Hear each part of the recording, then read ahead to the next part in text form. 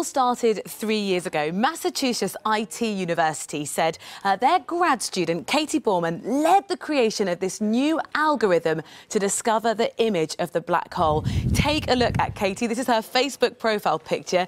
This is the moment, she says, watching in disbelief as the first image ever made of a black hole was in the process of being reconstructed. You can see it there on her computer, and just that look of pride on her face and kind of disbelief, the fruits of her labour really coming out. And if we look at how difficult it really was, the National Science Foundation say it's the equivalent of trying to get a telescope that could show you a date on a quarter from LA all the way from DC. Now, we heard there about the sheer volume of data there was. Here's Katie with some of those hard drives. The data was so large that she couldn't transfer it over the internet. The team couldn't just send it as data files. It had to be shipped across, and people online have been making comparisons to Margaret Hamilton in 1969. She was part of the Apollo landings, stood here with her equivalent of all their data there stacked up to over her head height.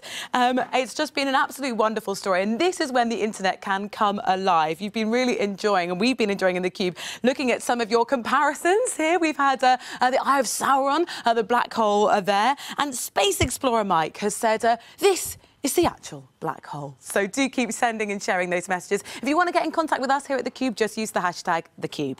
Lovely stuff. Thank you very much.